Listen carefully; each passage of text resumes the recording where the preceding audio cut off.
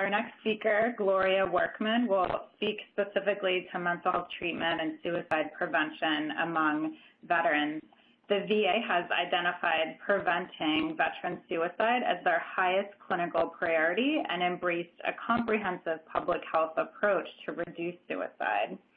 Dr. Workman is leading many of these efforts in her role as the Deputy Director of Research and Evaluation Suicide Prevention for the Office of Mental Health and Suicide Prevention at the Veterans Health Administration. She is a clinical psychologist with a background in community psychology and suicide prevention, as well as implementation science, and she was previously responsible for developing and implementing suicide prevention initiatives at the Department of Homeland Security. Dr. Workman? Thank you, Catherine. Good afternoon to all. It's a pleasure to be here with you. Today I'll be covering with you the VA's suicide prevention efforts. And I would like to say that the views that I share with you are my own and not necessarily those of the VA's.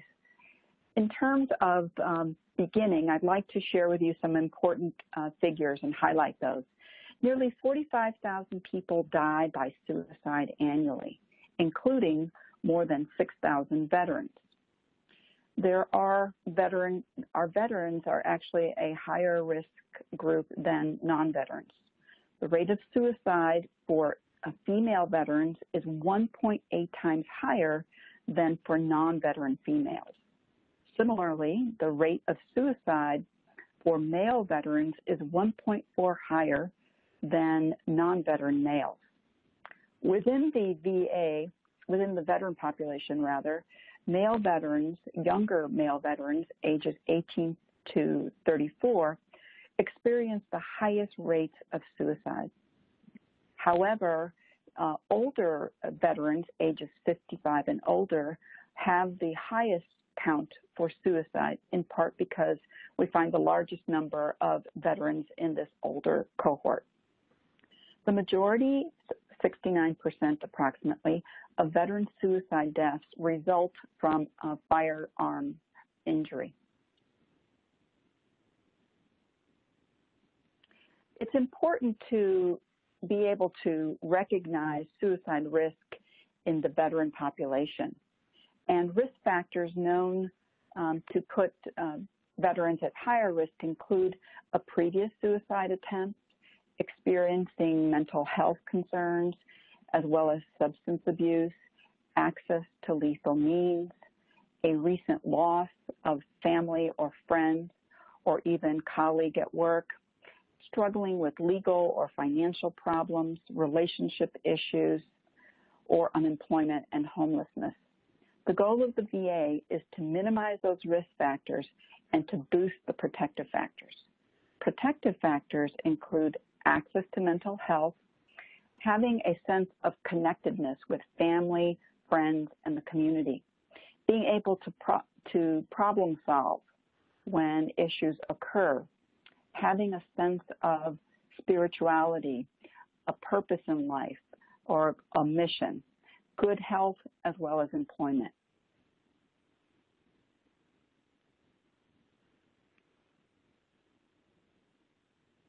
I'd like to talk for a moment now about the public health approach. You've heard about this with other speakers. The VA also uses a comprehensive public approach to suicide prevention.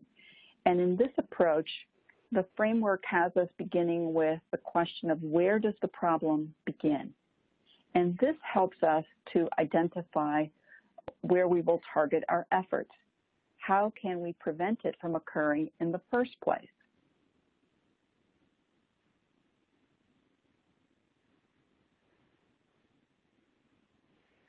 Suicide prevention is a shared responsibility, and suicide prevention can be helped by all. We're reaching out to our families of the veterans as well as building community engagement and trying to change the conversation around suicide.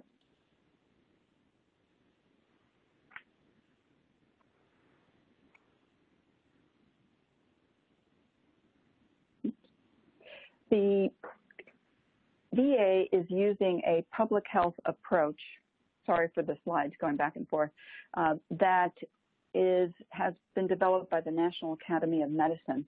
And this is a three-tiered approach with interventions being categorized into three buckets. The universal approach includes prevention strategies that are designed to reach all veterans.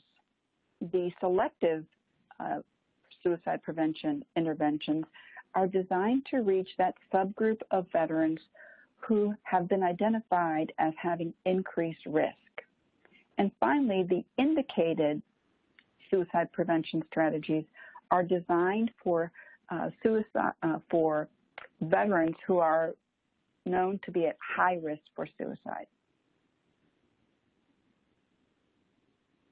Examples of some of the innovative universal practices that the VA has implemented include the Mayor's Challenge, which was discussed earlier. We are assisting and supporting 24 cities in developing and implementing site-specific public health strategies to address suicide prevention. We've also partnered with PsychArmor to offer a free online training on suicide prevention. This training provides users with general information and understanding of suicide, learning on how to identify a veteran at risk for suicide, and then what action to take when one identifies a veteran who is at risk.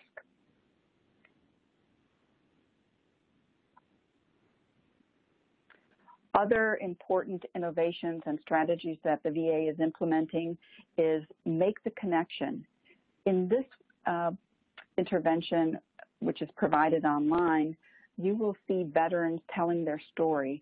And this is important to know because understanding our veterans will help us to be able to address their needs in a more targeted way. Another intervention is coaching into care, and I'm really proud of this particular intervention. This is for family members, caretakers, friends, anyone who would like to improve the way in which they support veterans who they believe are at risk for suicide. Another intervention, and this is a selective intervention for veterans who are at some risk for suicide, includes improving lethal means safety. The VA is training providers in lethal means safety counseling. And safe storage is important because building in time and space between the impulse to harm oneself and the means to do so increases the likelihood of a veteran surviving. The VA wants to educate veterans and their families about safe storage of guns in a way that is really consistent with each veteran's values and priorities. What the research tells us is that reducing access to suicide methods that are highly lethal is a proven strategy for decreasing suicide rates.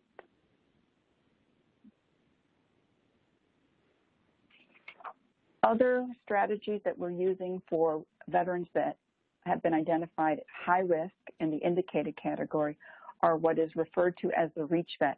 This is a predictive analytic program that provides VA clinicians with information about veterans at high risk. This enables the provider to speak with the veteran and to develop a tailored treatment plan and also provide enhanced veteran care.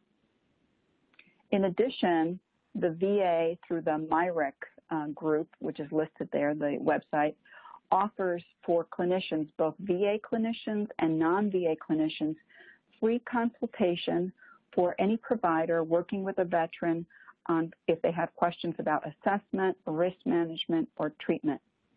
In addition, the same group, the MyRec group at the VA, offers a toolkit for therapeutic risk management of suicidal patients.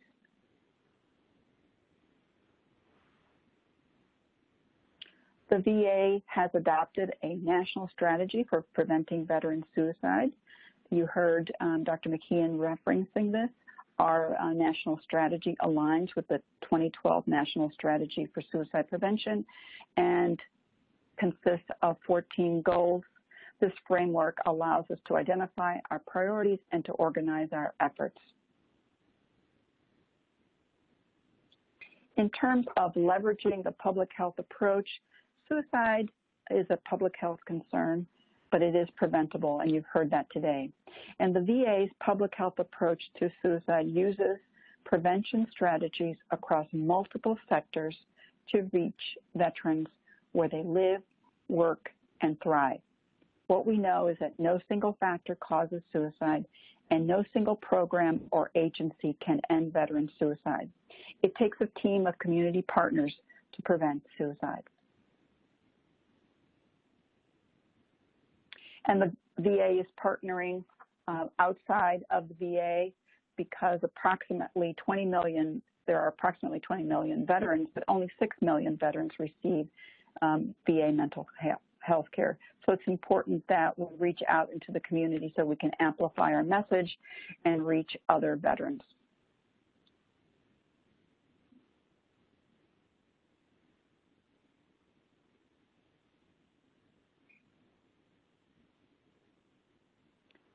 When working with veterans, it's important to be able to identify warning signs. Warning signs are cause from concern. If a veteran is expressing hopelessness,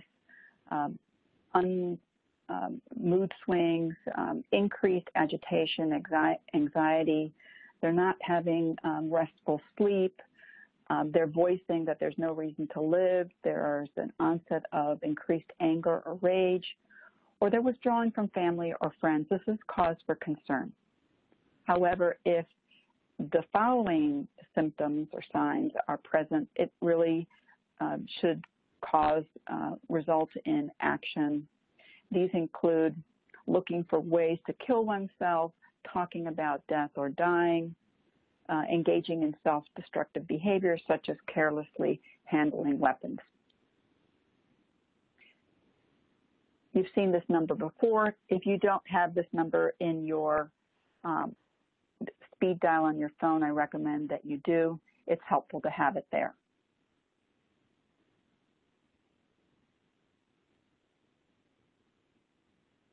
Just want to re-emphasize the Making the Connection website that provides information about veterans. They're telling their story. It really helps listeners to understand the perspective of a veteran who might be in crisis.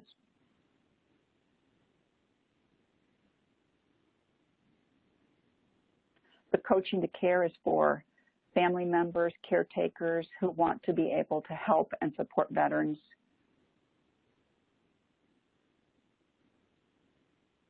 The Psych Armor provides that free online training on how to help a veteran and take action when it's needed.